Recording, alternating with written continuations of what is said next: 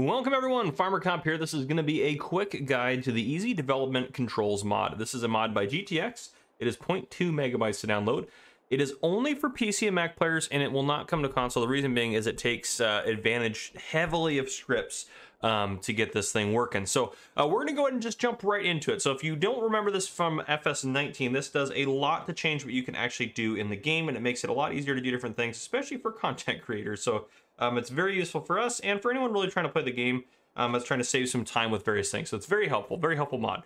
Now to access it, there's an interface for it. To access it, you're going to hit F12. Now you might think, okay, well, if you're running the Power Tools mod and you're running Easy Development Controls, you can run them at the same time. You just have to change the key binding. So what you can do to do that, if you go into the menu and you come down here to your key bindings, I don't have it installed right now, but if you had it installed, you'd find Power Tools mod and change it to, I don't know, F10 or something else other than F12, or change the Easy Development Controls to a different key binding. They won't work together if they're on the same key binding, but right now I just have the Easy Development Controls installed, so everything we're gonna do today is gonna be based on that. So first off, if I hit F12, it's gonna open up this menu right here, which has a General Settings tab. It has Player Settings, Objects and Fill Type Settings, Vehicles, Placeables, Fields, Farmland, Environment, and then it has a Help menu. Now there's also, if you're in multiplayer, there'll be another menu that'll pop up that has some different features for multiplayer.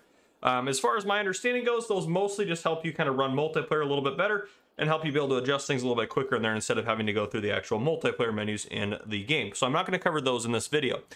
So going through here, it shows you, which is really nice. If you wanted to read about any single one of the options, you can do that real quick right here. You really don't even need my video. All my video would have to say is, here, come read these and you'll be good to go. But we're not going to cover everything. There's a lot of stuff in this, but I am going to cover just the basics. So starting from the General Settings tab, we have add money, remove money, and set money. So if I wanted to add money, let's say, well, if we look out here, I have $449,000.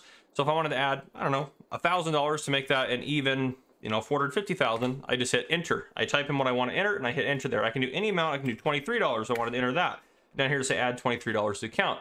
So there you go. See, $1,000 miscellaneous, 23 miscellaneous. Now, if I come back into that menu, hitting F12 again, I can take out that 1,023 if I decided I didn't want it. Hit enter. Boom, took it out for me. The other thing too, if I'm like, okay, for like a role play aspect, it's like, hey, I want to start this game save off with only $10,000. I can come in here, enter $10,000 in the set money, and hit it. Right there, it sets my finances to $10,000. So very helpful. I don't think we're gonna need it, but I'm just gonna set us up to 500,000 in case we do need it. Extra time scales, on or off. So if you have this to off, the time scales are gonna be just in general, just normal. If you have it set to on, it's gonna have you this. Give it a little warning, so I'm gonna hit confirm, come out here, and if you look up there in the upper left or upper right hand corner, as I hit 8, which 8 and 7 on PC are the default keys to speed us up, normally we would stop here at 360 in base game.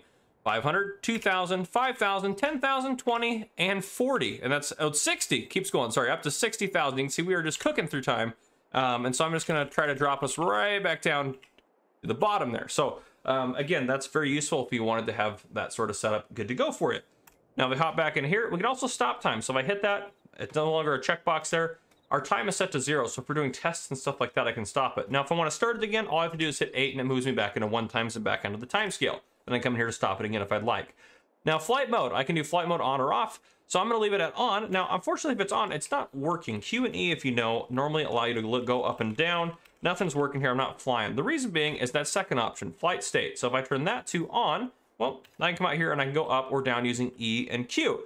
The other option I have is if I hit J on my keyboard, that turns it off here. So if I go into the menu here, it's turned it off. If I hit J again on my keyboard, go back in here, it's turned it back on. So you can toggle it by hitting a J. So I can go J, can go up, J to turn it off, and I'm back down on the ground. So that's an option there as well. Coming back in here, HUD or HUD visibility on or off. So I can turn that on or off. As far as if I turn it off, you can see the HUD's gone. Go back in here, turn it on.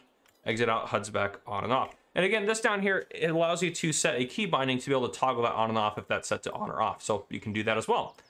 Delete objects input. If I have that to on, and delete objects, so I can delete objects if I walk up to them. So if I wanted to walk up to this, for example, I think it should show up, yeah, right there. Right there, upper left-hand corner, delete it. I hit delete, deletes it. I can also do this on trees. If I wanted to delete this tree, walk up to the tree, up there in the upper left-hand corner, delete tree, deletes the whole dadgum tree. Very cool, very useful. I think you can delete just about anything. We'll see here. Nope, only placeable stuff, looks like. So not everything, but you can delete a lot of stuff, which is super helpful if you wanted to use that tool there. Coming here, I'm going to turn that to off again. Map selection, so this is teleport player. It says map selection here. So What I can do if I hit check mark on that, I can choose somewhere to teleport myself. Let's say I want to go in the middle of field 57. I double click there and it teleports me there, hop out. I'm in the middle of field 57, which is pretty sweet. Now if I go back in there, I can hit map selection again. Let's go back over to where I was at, which is up over here. Beautiful. So now we're back up over here. The other thing I can do is I can toggle over to X and Z. So if you don't know, down the bottom left-hand corner, you see that 1200 and 1157 on my map. And now I'm changing it 1195, 1168. Those are your X and Y coordinates. If I wanted to go to a specific location, I can turn this over to X and Z and I can say I wanted to go to 10 by 10. And it should 10 and slash 10. There we go. And it should teleport me somewhere. Oh, nope. I don't know why it's not letting me. Oh, it needs a space. That's why. Space 10. There we go. There's our coordinates. Teleports me to 10 by 10, which happens to be up out here in the middle of nowhere. So let's go kind of back to where we were at. We'll just go map selection. And again, I'm going to teleport myself over there. The other thing I can do is teleport myself to a field. So if I want to teleport to field 74, I am by now looking here down there bottom left-hand corner of the map. You can see I'm in the middle of field 74. So I can do that as well. I'm going to put us back up over here. So that's how that works. Now flip vehicles, this next one right here, I'm actually going to go into here and turn super strength on, which you toggle it in here on the player setting. I'm going to walk up to this vehicle, and I know this is not the normal way I would flip a vehicle over. I'm going to use super strength just to flip it over, whether it's on its side or completely upside down. If I have any vehicles on the map that are flipped over, if I come into here in this general settings, it should give me the option to have a flip vehicle, which I see it's not doing, of course. Now I literally there we go. Flip vehicle, click that, boom, flips it back up. So you might actually have to be in range of it. That might be the actual way you have to go about it. But yeah, there you go. Flips your vehicle back over. Very useful. I can just keep hitting that much as I want once I'm in range of a vehicle. So to flip it back over to kind of a normal setup for us, which is super cool. Set field of view angle. So if I want to do, I don't know, something crazy like 20, this is probably gonna suck. You can see this is my field of view. Very odd, very not normal, probably making you guys sick. Anyhow, we'll hit reset to put it back to normal so you can set that. Set quality, I can do high, low. If I do low, if we hop out of here, you can see that it doesn't render things until I get super close to them. It just sets all your graphics settings way low. And you can adjust it from very high, high. User setting, which is whatever you have it set at, and medium. So I'm gonna go back to very high, which is where I was at. Show collectibles, you have standard, or I can do 0% found, all the way up to 90% found. But if I do 0%, it should show all of them on the map. So if I go in here in the menu, on the map, it gives me a little yellow dot where every single one of those bad boys is, which is pretty sweet and pretty handy as far as that goes. So good to go there. That's basically everything in here. I'm not going to cover a lot of the, or some of the stuff here. Super strength on and off. We already talked about that. It allows you to pick up things that are heavier than you should be able to pick up. Jump multiplier. I can go all the way up to 10 times and all the way down to 2 times. When I jump, it gives me a jump multiplier. Pretty self-explanatory as far as that goes. We'll turn that back off. Third person view. If I turn it on, I have a third person view of my person. I'm going to turn that back off. Wood cutting marker. That is when you are using a chainsaw, that marker that shows you where you're about to cut, you can turn that on or off. Default, it's on off or on, but if you turn it off, you can do that as well. Aim marker is on. Do you see that little circle right in the middle of my screen? It's on the middle of this silo right now, right in the middle of my screen, a little circle. I can turn that off using this. Aim marker off, boom, it's gone. And then I can turn it back on going into here. Running multiplier, if I turn it on, I can do 4 all the way up to, I think it's 14.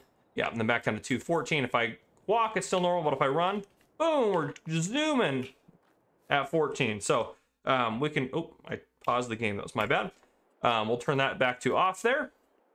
Now debug information, all sorts of different stuff like this you can have set up in there. This is a multiplayer configuration here. We're not going to worry about this. We're going to move on to the objects and fill types. So we can add a bale. So that's why, let's say in front of us, I wanted a, we'll say round bale, and I want it to be 238. That's cotton there. I'm all the way up to, so I can go back down to a square bale and go all the way up to 40, 48, and I can add that bale if I wanted to add that, or round cotton bale. So you can go through this, but if I wanted to do, let's say, round bale, let's do wrapped grass, 150 centimeters, and I hit this check mark. Well, boom, it's gonna drop a bale right down in here. Now, I don't know if you can actually change the color on that, but it's just, if I drop an one, it's gonna drop another green one. Yeah, it looks like it's just gonna drop you green bales, but anyhow, I'm not sure if there's a way. I'm sure there probably is a way. Available bale types, if I click this, it's gonna give me a list of all the available bale types I have that I can make. Fermenting bales, it's going to show me if a list here, which I just made 2 bales, so it's going to show me those 2 bales and the fermentation progress. And it's also going to give me their coordinates, which is super nice. If I go down here, show bale locations on or off, I say on. What it's going to do, if I go out of here into the map, it should show me these 2 little red dots right down here on the screen. You can see that right under my marker. That is where my bales are at. So it's going to show me where my bales are at. So if I go back down, sorry, we're into here. And turn that off, that'll get rid of that. Show pallet locations. I can turn that on to, again, show the pallet locations on the map. Add a pallet. I can add pallet of farm products, general. So if I wanted a pallet of bread, I could add that in here, and boom, it's gonna give me a nice little pallet of bread right there. And you can do this, you know, 1,000 times if you just wanted, you know, 50 pallets of bread out here. You could do that no problem, just a bunch of bread, easy peasy, there you go. And again, I can do that with crops, so I can add a pallet of corn. So there we go, there's a pallet of corn. Or if I wanted to add a pallet of, I don't even know what a pallet of cotton would look like. Those are some pallets of cotton. You can see they're not really filled, but they do have, theoretically have cotton in them. I don't know what's going on here. Anyhow, you can do all sorts of crazy stuff. All stuff is in there. Farm products. Let's see, I needed some liquid fertilizer. Boom, pallet of it right there, spawn it in.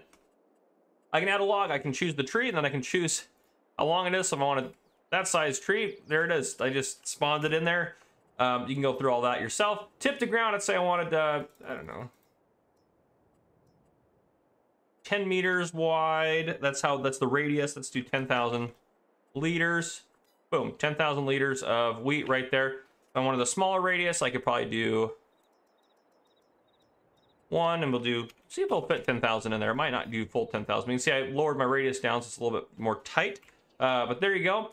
Clear tip areas, let's say I wanted within 100 meters, or yeah, 25 meters of me here, I wanted to clear everything out, so I hit that. It's gonna clear all that stuff out. I must not have been 25 meters of this. If I hit it again, boom, all that wheat. Now you also can go through, if you have several things around you, you can choose a specific item to clear out of there. And I know, guys, I am covering this super quickly. I apologize for that, but there's a lot to cover. So just slow me down if you need to. But I know that this could be a 2-hour video, and I'm trying to not make it that for you guys. Show tip collisions. If I turn that on, it's going to show me if there's any tip collisions. So the zeros are no tip collision here. Obviously, there's a structure, so there's a tip collision. On off there. Remove bales. It removes all bales from the map. So if I hit continue, it's going to remove my 2 bales over here. If I go into here, remove pallets, and remove all those pallets that I just spawned out. So boom, all those pallets I spawned are gone. That log is still sitting there weird. Remove logs. I can remove all logs from the map. There they go. Gone like that. Remove stumps. If I have any stumps on the map, I can remove them if I'm doing forestry. That is all in this screen here. Moving on, vehicles. So we can remove all vehicles from the map. Otherwise, we need to just go ahead and hop into a vehicle to actually do some stuff here. So we're going to hop into this tractor and trailer here to kind of show you some of the features here. So if I hop in here, maybe there, I'm trying to enter it. Anyhow, let's just tab over to it. It's not letting me enter it for some reason. Super odd. It won't let me get in my vehicle here. I don't know why that is. Anyhow, we'll get back into it this way. Okay. Beautiful. Turn that help menu off and open the cover. F12 menu. I can reload this vehicle. I can reload and reset it. So I can do either or here. I can analyze the vehicle, and then it'll send it to your log. We don't need to worry about that. Fill unit 1. We only have 1 here. I can do anything in that back trailer. Say I want to do oats. I can set it to be empty, or I can set it to full capacity. So if I hop out, full capacity oats there. I can set it to empty. Boom, it's empty. I also can set it to, let's say I wanted, I don't know, 1,023 liters of wheat. I can set it to that down there in the bottom right hand corner, 1,023 liters of wheat. So great for role play aspects. Toggle cover, I can turn the cover on and off. You see there, cover on. And actually down here you can remove the background, which removes the background of the screen, so we can actually see what we got going on. Toggle cover on and off. Condition, I can set, so on this vehicle that I'm in, I can set all to a specific level, or I can set dirt to, let's say 100%. Boom, tractor's super dirty. I can set it to 0%, cleaned it off. I can add a certain amount of dirt to it. I can add wear to it. Boom, I can damage it. Boom, if I wanted to do that. 100, you know, whatever I wanted to do. I can remove damage, and I can do all stuff. I can remove it, set it, add. Let's set it all to, let's just set it all to 100%. Boom, it's dirty, damaged, everything. If I hop out of here down the bottom right hand corner, you can see the damage is terrible. I also can set the fuel level to either empty. I can set it to a specific level, or I can fill it to a certain level. Set power consumer. I'm not sure what all this stuff is going to do here, so I'm just going to cover the things that I think is going to be important, which is remove vehicles, we already kind of covered, and then operating time. So let's say I want this thing to have 1,000 hours on it. Boom, hop out, down there bottom right hand corner, it's got 1,000 hours on it. So you can set your hours for kind of a role play aspect if you wanted to do that. So pretty cool as far as all that goes, but moving on. Placeables. The first thing on here is current trigger. So this is kind of cool. I'll go over here and show you guys this real quick. Again, trying to rush through this a little bit to not make it a super long video. Current trigger. So I can, why is it not giving me that? Oh, that's because I'm doing it completely wrong. So just ignore me. Reload, I can reload what I'm, this is what I'm near, the farm of 400, that's the placeable I'm near. I can remove all placeables, remove map placeables, and I can reload all the placeables if I would like to do that as well. Now if we go over here, current trigger, so I can set owner here, production plants, I can set their different owners and stuff like that. Farm owned, I can go through here, I can set owners, I can set their state, so either on or off, and I can, that's for all of them right now. Output mode, I can set them all to storing, selling, distributing, all that sort of stuff. Fill levels, I can set their fill levels to empty, percentages, anything like that. There's a lot of information in there. Just make sure you guys mess around with it. Production points list, it'll show me all the production points on the map, who owns them, you know, everything like that, all the stuff they got going on. Delivery mapping, this is kind of cool. So anything I have distributing to another place, so I have my flour mill that I own, my grain mill here, distributing to my bakery. So it's going to show me the transfer cost there, 1,000 liters, 41.36. So that's how much it's got a lot of information. It's super cool. So you can actually kind of keep track of your productions, which is super cool as far as all that goes. Yeah, very cool. Now, if we go back up to here, I think it's in I think I missed here. Tip to trigger. Here's what I was thinking about in my head. So I can hit all, let's say I want to put wheat in my silo. Let's say I want to put 50,000 liters of wheat. Since I'm in a trigger space right here, updating target storages, beautiful. If I go into my, get rid of that. If I go into my menu here, I now have 50,000 liters of wheat in that storage. So I can do that to add wheat to a storage or add any amount to anything like that. That's pretty much everything in here. We go over here to fields and farmland as we're getting close to hopefully wrapping up soon. Set field fruit, I open this up. I can choose all fields. So let's say I wanted field 1 or 2 or anything like that, or all of them. I can go to there. Let's say I want ground later. We'll say fertilize, sure, weeds, small, growing. I need rolling, buy farmland, yes, we'll buy it. Stone, state 2, lime, yes. Fertilizer 50%. We'll do oats. I don't know if you can do, I don't think it'll let me do like grapes. No, it won't. Barley. Sown, we'll do harvested, we'll do ready to harvest. Plowed, sure. I don't know, you can confirm that. So all fields now, we hop out of here. All these fields just got set to be ready to harvest if we go on the map, and we set to own them. So you see we own all the fields now. They're all barley, and they are all, there we go, ready to harvest. And those are the different other configurations that we set as far as different stuff like that. So all that stuff's going to show up on there because that's how we set it. Pretty cool. You can do all that. Set field ground, you can set the ground state of specific fields using all these different configurations here. Set vine state, if we had vines, you could adjust those. If you wanted to update vine visuals, you wanted to do that. Weeds here, so if we go to this field, which we're actually going to set it to, just so we can see it, set field ground state, we're on field 45, it'll load up whatever one you're on, so if we should be able to do that, should just clear it all out for us. Bingo, right there, okay, perfect. Now, well, let's say ground later, none, let's say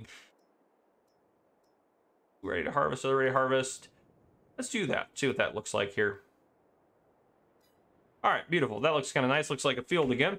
All right, now we go in here. We can add weeds, so I can hit 1 there. It's not doing them for me. Why aren't they showing up? It's because of the ground state here. That's set field fruit type. Let's just go barley. We will do harvested. That'll just make it a little bit easier. All right, bingo. So now the weeds should start showing up for us. Add weeds. Of course, now it's not working anymore. Let me go over to this field. It's working just fine over here. Oh, it is adding them. There's some weeds getting added in here. I think it's just having some issues loading. We're going to try this field here. I didn't have any issues. Well, this one I'm having issues with. But anyhow, you can adjust your weeds up and down, and you can adjust your field stone up and down. Oh, look, field stone works, so I got some field stone in there, or you can, you know, do whatever you want to do. I think I'm overloading it because it's not really used to this. Advanced growth, if I click that, it's going to just push everything forward to growth state. I can set us to a specific month and have it set to that growth state there. Set farmland owner, I can choose the farmland and own it. My farm NPC, and then all the farmland, or which one I want to do. I can reset the field overlay in the menu and do all that sort of stuff here. Finally, the environment menu. I can set the month, the day of the month if you had it set to more than 1 day months. I can set the specific time. I can set the weather. This is sunny, cloudy, raining, anything like that. I can set it to variation 1, 2, 3, 4, or whatever variation of it. So a couple of different variations, all those. I can show info if I want to know that. So it'll have me all the info for the different variations in there. I can remove all the tire tracks on there if I'd like to. It's got some debug options. I can add snow to the map, which is kind of fun. No, didn't work. Loading probably is my guess here. But anyhow, so it does take a little bit to update when you add stuff and stuff like that. So I should load some snow. Yeah, you can see it in the distance there loading there. Here it's coming for us. But anyhow, so a lot of cool different stuff in here. You can remove snow from the map as well. I can add salt within, I don't know, about 10 meters of me. Well, let's do that. See, it should, oh, didn't get rid of it. We can go down here now that we actually added it. Nope, not doing anything. There you go. We got snow. As you can see, guys, I know I probably missed a bunch of stuff with this, but as you can see, this is a very complex mod that has a lot of customization for you. So hopefully this helped you out, get you kind of a little bit started into it. I know there was a lot there as far as what was going on, so hopefully this helped you out. But anyhow, if you guys enjoyed this video, drop a like down below. If you haven't already, hit that subscribe button up on the screen to join the Farmer Cop channel, and turn on your notification bell so you don't miss any future videos I may post. This has been Farmer Cop. Thank you guys for coming and for watching.